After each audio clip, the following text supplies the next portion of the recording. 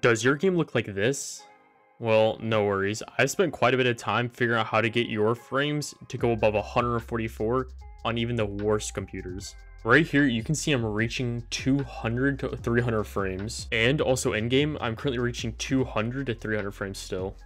The first thing you're going to want to do is type in startup apps, then turn everything off. This will make sure whenever you start your computer, you have nothing running in the background, taking up resources when you're playing Valorant. Then, once you're done turning off all the startup apps, restart your computer. This will make sure nothing's running in the background, so everything we do will make sure you have the best frames possible. Before I say anything else, I do have to let you know that this does give you a lot more frames than you used to have, but your game graphics quality may look worse. Now, your game is still playable and everything still looks generally alright, just it won't be as clean as before.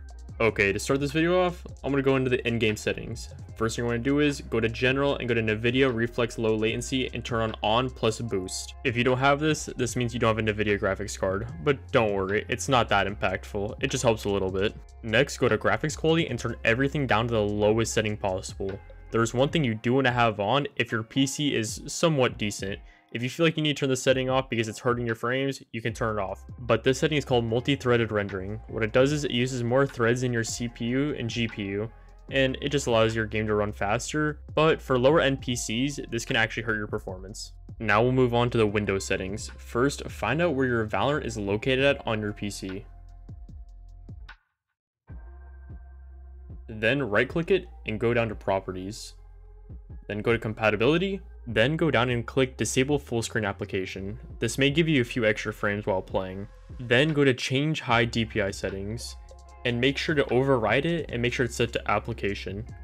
This will give you a few extra frames also, but still very impactful to gameplay. Next, you're going to want to type in Graphics Settings. Then there may be something right here, but if there's nothing there and it just says Change Graphics Settings, click on that and then go to Hardware Accelerated GPU Scheduling and turn that on. You also may see something called Optimization for Windows games, but that does not need to be turned on. Go back and scroll down until you see Valorant. Then click on Options and turn on High Performance.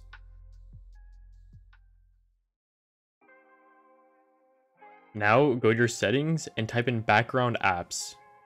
If nothing appears or it says Installed Apps instead of Background Apps, this means you're on Windows 11. If you're on Windows 10, you'll see this and make sure to click Let Apps Run in Background off. This will disable all background apps and give you a major performance boost. But if you're on Windows 11, you sadly have to do this manually for every app you have. I don't know why Windows made it like this, but for every app, click the three dots and click Advanced Options. If it doesn't appear, that means you don't have to worry about it. And this may take you a little bit of time because there's a lot of apps you have to disable.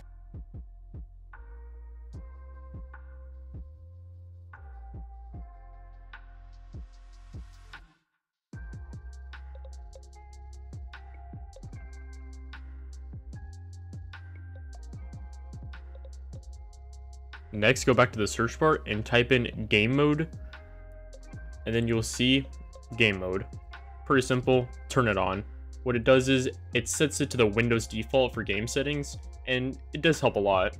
I don't honestly really know what it does, it just helps. Next, you want to go back to the search bar and type in Power and Sleep.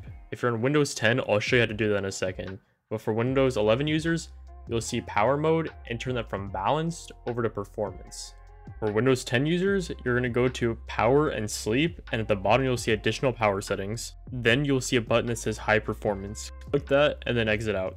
Next, go back to the search bar and type in Delivery Optimization Settings, Allow downloads from other PCs. And you're going to want to turn this off. This will help your ping and help your frames. This is the last step I have for Windows settings, and this one's kind of weird.